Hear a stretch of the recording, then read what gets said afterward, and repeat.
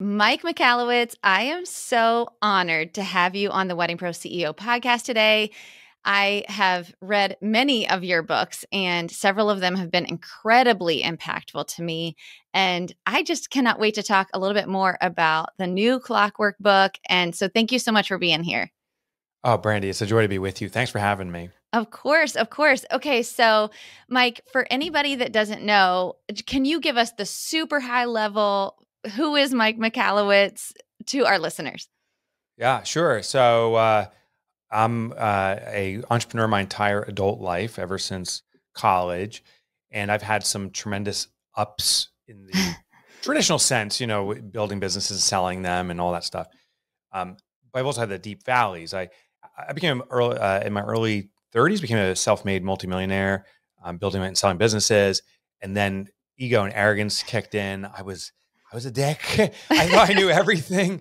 I thought I was so much better than the rest of the world. And I think there was divine intervention that I had to relearn what entrepreneurship is and who I was. And I lost everything. I experienced depression and so forth. But what happened was, in this kind of peaks and valleys of the entrepreneurial journey, I learned that I really don't know much, maybe not anything about entrepreneurship. And I devoted myself to learn everything. So Clockwork, probably first, all the books I write are really something I'm looking to master for myself and understand. Yeah. And once I find something and it works, I try them out in my own businesses. Once it works, then I'm like, I got to share this with other folks that may be experiencing a similar journey to mine. That's who I am. I'm an author guy now. For 15 years, I've been writing books. I love that. And so what I found really, really interesting I do the audio version of all of your books because I love that you read them and I love that you interject some of your personality into the audiobook. But I really found it interesting that you shared so much of your peaks and valleys, because I think it really helps. It helped me to relate and to not feel like, okay, wait, so he had this perfect road the entire time, yet I'm feeling like I'm never going to get out of this valley. So I think that really helped to relate a lot. And I appreciate that you shared so much of that in your books. Yeah, very, thank very you. helpful. Yeah. Yeah, I think it's important. I think some books I've read in the past, the author, I think they have good intent, but it often comes across to me as pontificating or as someone on a pedestal that's unreachable. Yes. That's not always the case, but I struggle to absorb those books. I think the content can be amazing. And I'm like, I don't know if I can really do this because they're so much further ahead than me. So I thought, and I feel it's very important for me to reveal, I'm not further advanced than anyone else. I'm not better than anyone else. I just have these experiences that are starting to serve me or have served me, and I want to reveal it. And I think if we realize that we are all in this entrepreneurial journey together, we're just at different stages, we can all be supportive of each other. To me, that's just a much more empowering approach. Yeah, 100%. And I think it really does make it so much more relatable as a business owner to say, okay, wait, he went through this too. And actually, I mean, you describe a very low place in your career journey that I think makes it really interesting to say, wow, if he can be here from there, then, I can definitely do this too. And so really following this methodology, Profit First is probably my favorite book I've ever read. Oh, awesome. Awesome. But I share it with so many people. But today I really wanted to talk about Clockwork. And the reason for that is a couple of reasons. One, you just expanded and revised it. So I'm thrilled to get that into the hands of our listeners. But also because when I really think about what is the resource for me in my journey that really helped me to think differently about my business, not just really, here's something that you can do differently. It really helped me to completely rethink the way I ran my business.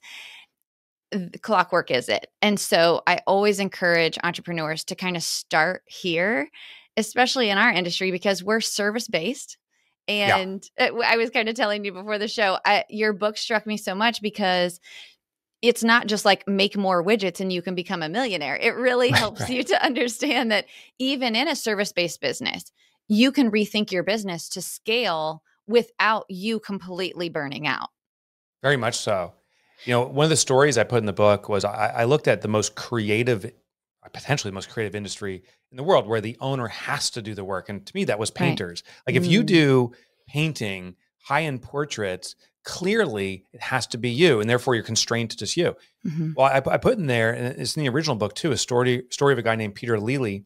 He is a painter from the 1800s who painted thousands of paintings where his contemporaries were doing only a few hundred in the same lifespan. And so how's that possible? Did he work like a maniac? No, he invented paint by numbers. What he would do is he'd be commissioned to do a painting. He would do the facial part, but a painting back then in particular were from floor to ceiling. These were massive portraits and castles and so forth. He would then go back to his shop and he'd have his apprentices follow a paint by numbers. He'd say, hey, I painted that body type number 3. Let's use that. Background 7, clothing 4. And then the apprentices would do the 95% of the work. He still did the high-end, very specific part, what you were most judged on, but the rest was outsourced. And I think in any industry, weddings too, there is maybe something as a wedding planner, as someone that runs this business, maybe there's something that's that special secret sauce that only you can do. I'd even argue at a certain point that even that can be assigned out. But let's try to reduce you just to that, have everyone else do the other 95%, and that will be a massive transformation for your business. Yeah, I think that that's so important, especially in a service-based business. And you go through this in the book is really to like analyze what is that queen bee role? What is that thing that has to be protected, that has to be served, that if that doesn't run, nothing else runs in your business?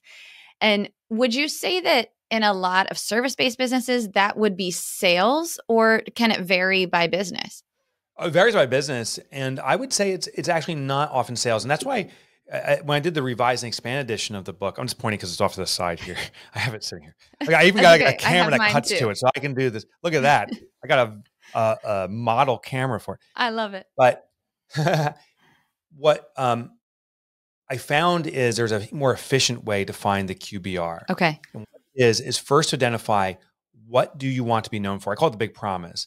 So as a wedding planner, do you want to be known for perhaps the most elaborate weddings?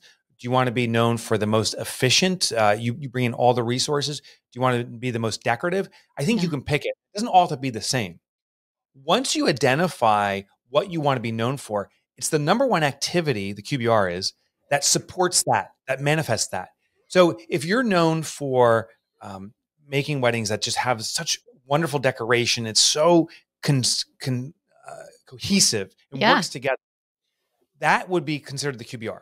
The activity that does that. So maybe it's the procurement of all of the materials, flowers, pictures, and so forth, lighting effects, the procurement of that, or the understanding of how the technology and those elements work together. QBR. And I'd argue if you then focus on that, you excel at that, your reputation will precede you. In sales, to your point, sales then becomes a no-brainer. People start saying, you are the world's best. Kind of like a surgeon. If you're a leading heart surgeon, or you need, say I'm a customer, I need one, I will go out of my way to find her and say, I want you to be my heart surgeon. And I'll say, how many times have you done this before? Hundreds, thousands? Fantastic. I will seek them out because of their reputation for excellence. They don't have to sell me because they're so good at what they do. So the QBR is an elevation of your reputation to the highest level. Most businesses don't know what their promise is, or they make many promises. We're cheap, we're fast, we're amazing, everything's perfect, and we're trying to do all of it, which then dilutes our ability to do anything one thing extraordinarily well. It's really interesting that you described it that way. And I will say I'm reading through the revised and expanded version now. So I'm actually really excited to dig into that a little bit more, because one of the things that I teach my students all the time is we talk about Instagram a lot, how to be unique, how to get somebody to click on your profile. Like, you really have to identify what makes you stand out among your competition. And so it sounds like even more that would play into this as well, because it's like, if you don't know what you stand for, if you don't know why you're different, then you're a commodity. That's exactly right. And most businesses compete as commodities. Now, here's the interesting thing. Most consumers are seeking commodities. I can go back to that analogy with doctors. The general practitioner, for example, attracts a lot of customers. And we can go for them for a lot of reasons. I got something with my skin, or I got a cough that won't go away. I'm running a fever. You go to a general practitioner. But when we use a general practitioner, we look for convenience. Are they local? Are they cheap? If the copay is more than $25, that's outrageous. And if my doctor, my general practitioner, if he went across the country and said, hey, keep coming here, I'd be like, no way. It's not convenient. Yeah. Or if he says, my copay is not $25, I'm not making money, it's got to be $50,000. I'm like, are you insane? But now think about the heart surgeon. When I have a life-threatening situation or a life-altering situation, and I need someone that's a specialist, I will fly around the globe to find them, and I'll pay a premium. That is the smaller sector of the community, but they are the most engaged. When it comes to weddings, there are a lot of people, and we all know this, they're just looking for the cheap, easy solution. I Yeah. want my back neighborhood. I'm going to price shop you around. And there's certain people who say, my wedding is life altering. This is so defining of me. This has to be done right. And therefore, I will seek out the best at, and they'll define X. It's the most decorative, or it's the most entertaining, or it's the most unique or different. They're going to define that thing they need to find, and they will seek you out. So you got to be clear at what you are best at. Yes. The heart surgeon, not the general practitioner. Right. Oh my gosh, this is so helpful. And I know that our listeners are listening kind of thinking, okay, this is why it's so important to define what that is. It's not only just what you're putting out there, but it's also really so that your employees can start to understand that they protect that at all costs. I love that you call that queen bee, because it's, that you're now everyone's working to protect that and to uphold that as Correct. they go about their job, right? And one of the things you did in this expanded version that I noticed right away was that you have a note to employees in there. Yes. What made you do that? Because I literally was like, okay, I'm now sending this book to all of my staff. Yeah, an email that opened my eyes. And I didn't even see this. I was such a mistake. When I wrote the book and started circulating, I get emails back from readers. And one reader in particular said, I'm implementing Clockwork. I love it, but I can't share it with my employees because they think that I'm working or I'm making a living off of their sweat, that I'm going to live a life of glamour while they are in the sweatshop. Yep. And therefore, I can't share this with them. I'm like, oh my gosh, that's the totally opposite message I want to send. By clockworking our business, by making it run more efficiently, you're not making people work in a sweatshop. You're empowering them to elevate to the highest levels of experience. Mm-hmm. Actually, most business owners restrict that. They're the chief. They do everything, and everyone else is the minion. Yes. But by extracting ourselves from the business, they're not minions. They are the chiefs. It's the ultimate form of empowerment. I was saying in the book, I say the number one job of an entrepreneur is to be a creator of jobs, not the doer of jobs. Mm-hmm. And that's why I wrote rewrote the book, is to really get that message across and to empower employees to experience and express themselves at the highest levels that they want to. Yeah, it's funny because I read Clockwork, several years ago, and I never considered sharing it with my employees, really for the same reason. Not because I felt like they were working in a sweatshop, because I do feel like we implemented well all of the things in Clockwork and our team does feel empowered, but I still kind of had that same feeling where it was like, well, I don't want them to think I'm just drinking Mai Tais in Hawaii. That's not what I'm doing. But I love the way that you gave that note to employees and how you described it, that now it can almost be like this book club of sorts for your team to really understand what it is you're doing as the CEO, Right. And as that person who's kind of building up this growth and how they can play a role in it. So I think that was, for me, I'm really excited to get it into the hands of my staff this fall. So I think that was a really smart move, a really, really smart move. I love it. So Mike, can you tell us, for anybody that's read Clockwork and now they're thinking, okay, what do I need to get out of the revised and expanded version? What are some of the things that we can find in the new version? Yeah. So it definitely starts off with employee empowerment. Mm-hmm. That is the first big step to really get employees engaged. So each section speaks to them specifically and what they can do to elevate the company, but really elevate themselves. That's the key. We're all looking to be the best version of ourselves, and great leaders will empower that. So you'll be taught that. The other thing is I added an element called treasure. I used to have this concept called the 3 T's to trash, trim, or transfer work that we have to bring about efficiency. But there's certain elements you need to treasure. The things that you love to do. Once a business can run in your absence, you are permitted as a business owner to come back and do what you want to do. Yeah. Some people read the book and said, I don't want to do Clockwork because I want something to do in my life. And that wasn't the intention either. It was where there wasn't a dependency on you or any single individual, because if that person isn't available for whatever reason, the business collapses. So first, the business needs to run in our absence. And then once we prove that, we can treasure certain work. For me, I love 2 things. I love writing books. I love being the spokesperson, kind of what we're doing now. Yes. Those are 2 things. I've been taking these 4-week vacations, one of these methods of implementing Clockwork for now 5 years. And as a result, the business can run without me. I'm convinced of it because we test it out every year. And now I've reinserted myself in a way that's joyful for me. So that's my contribution to the business. I talk about the 5 Ds. There used to be the 4 Ds. These are about transferring from, or the elements of doing, deciding, delegating, and ultimately designing the stages a business has to have addressed. But there's a new one called downtime.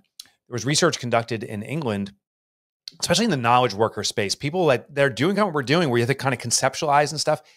They identified that regardless of the hours worked, the average knowledge worker is producing 3.2 hours per day. Okay. And to give that context, that means you can work an 8-hour day or a 12-hour day or a 4-hour day. And on average, it's still 3.2 hours of production, because the human mind, the human body is like a battery. It drains. We need to recuperate.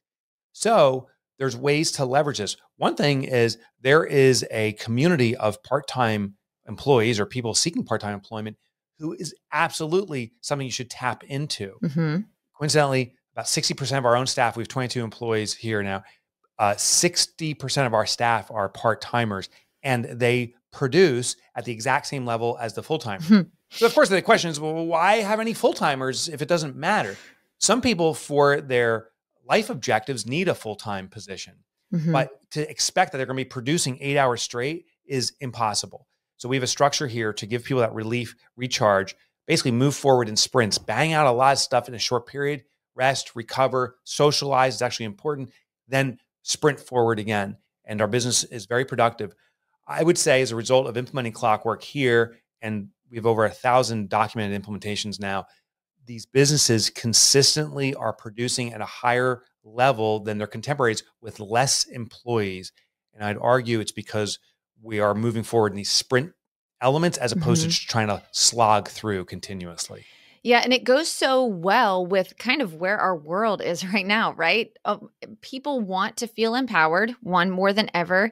They want to, we have an incredible amount of fractional workers, fractional labor, right? Where people want to have their own business and work, 5 hours a week for this person or 20 hours a week for this person. And so it really makes sense to run your business in this way, especially now with what's going on in our world. And I know that I want to wrap up, Mike, and but I really want to touch on this treasured that you just talked about, because yeah, of course. Yeah. For my listeners and for my students, I hear this all the time when I start to really try to push them towards this, building a business, not building a job. You want to build something that you can walk away from or that you can be free from. A lot of the pushback I get is, but I love doing weddings. Like, I want to do it. I don't want to walk away. And so you talk about this in the book, is you also share that same passion of, you're not drinking Mai Tais on the beach for 8 hours every day, but you're not required to be part of the day-to-day anymore. That's right. So I was doing a survey of a group. I was recently speaking about Clockwork Revised and Expanded, and it was a virtual event. So people would post in the chat.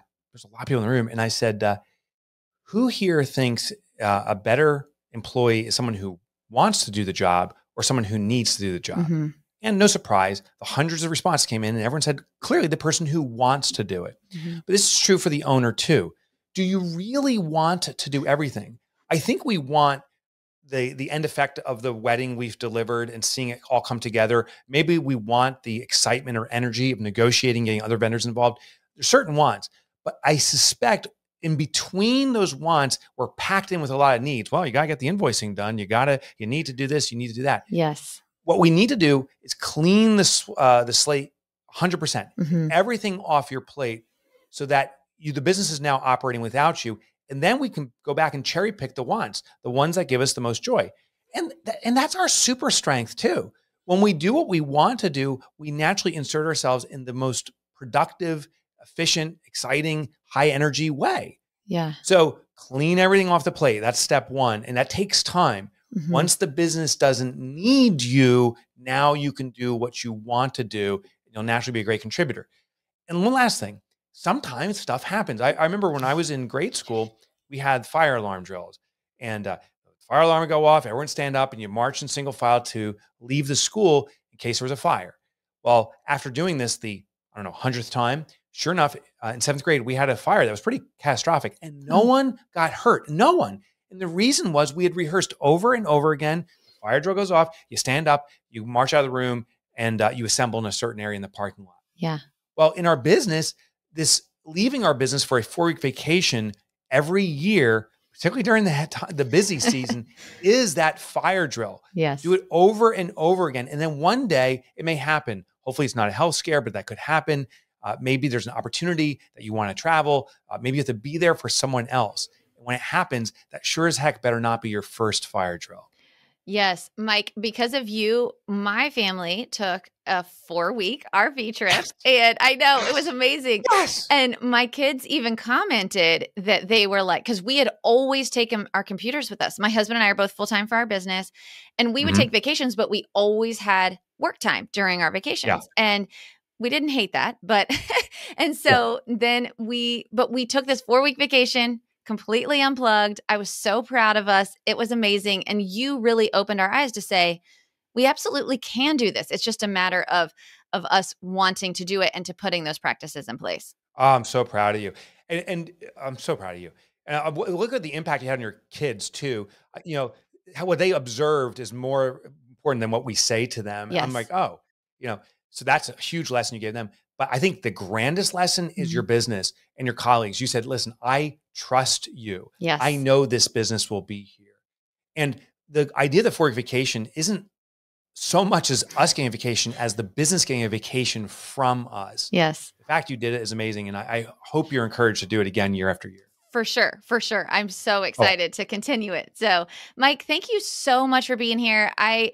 Guys, if you have not read the book, please go grab it. We're going to be giving them away in the Wedding Pro CEO community as well. So jump over there and look for those giveaways. It really will change the way you think about your business and the way that you run your business. And I just appreciate you so much, Mike. Thanks for being here. Brandee, my pleasure. Thank you.